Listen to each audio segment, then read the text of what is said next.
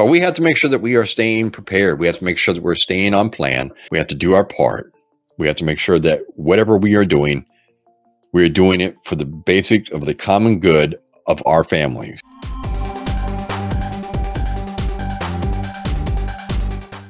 Whatever you are spending, you have to ask yourself, is this going to be for the common good of my family if something happens?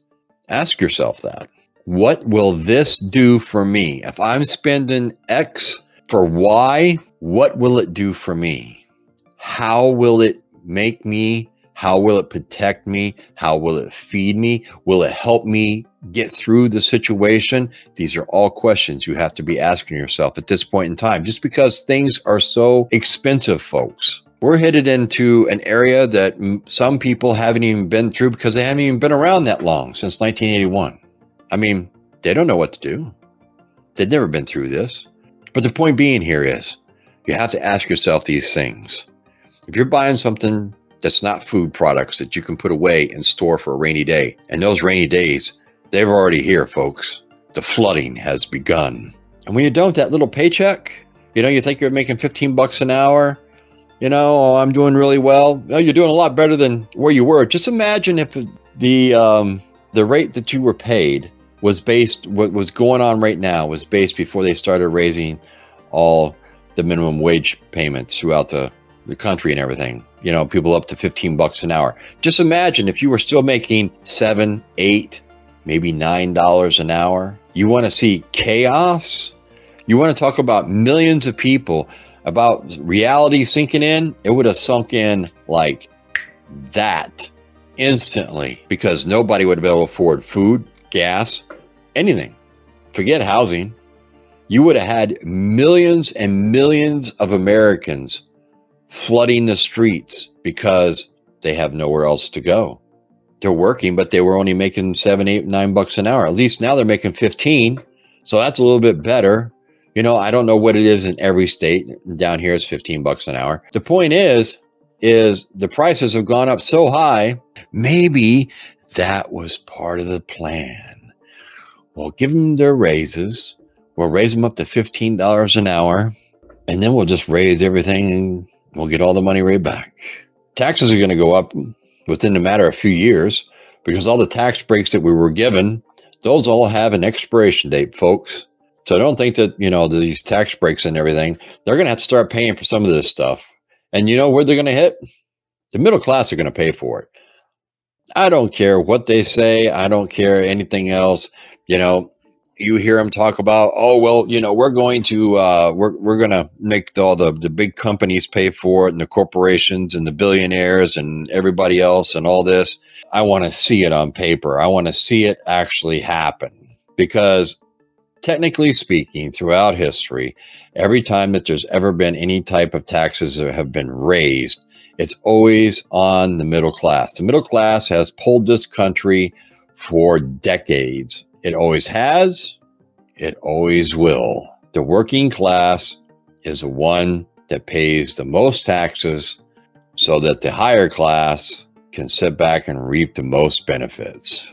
These big corporations and these big, huge businesses and businessmen and all this, they all have agendas, and they all have the numbers of whoever they want in the White House, and they have the cash flow to make sure that whatever it is that they want to get done and that they want to push through, that they want to back and everything else, that's what's going to happen. The American people, we're getting screwed royally. I haven't been able to figure that one out yet. And I've had people comment and everything else. Oh, you got to go, look at this report, look at that report, and do this and do that and everything else. And you know what?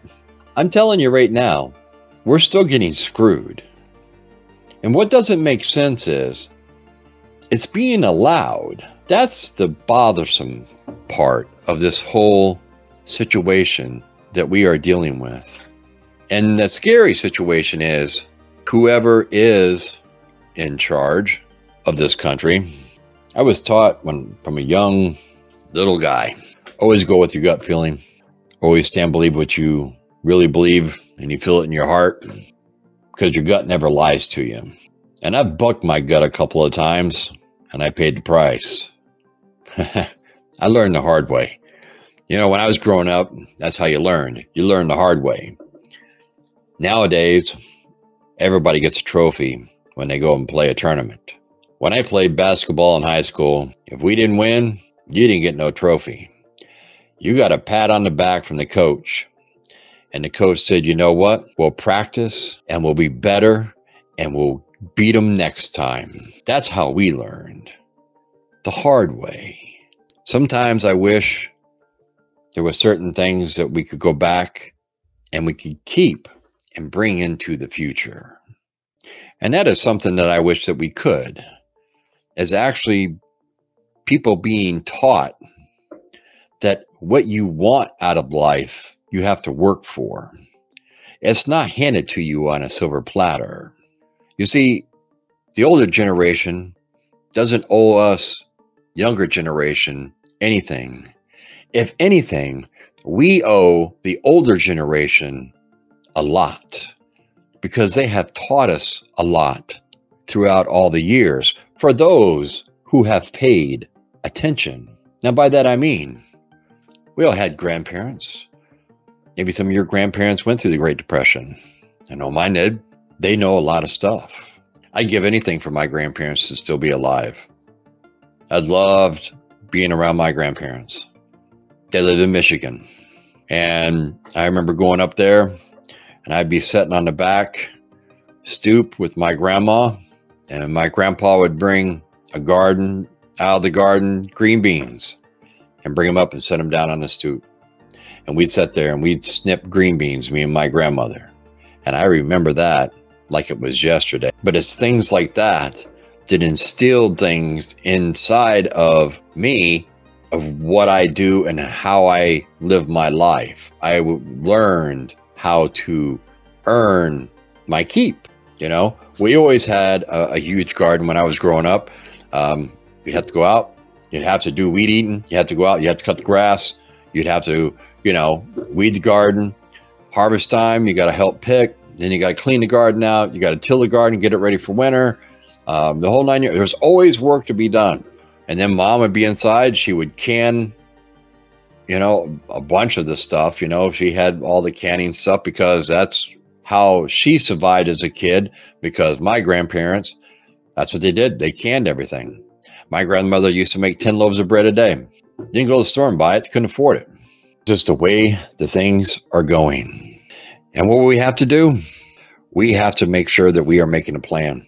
We have to make sure that you are being the most critical of every cent that you are spending. You have to make sure that if you are making a budget, if you are making a plan, if you are making any of these type of things, you have to stick to it.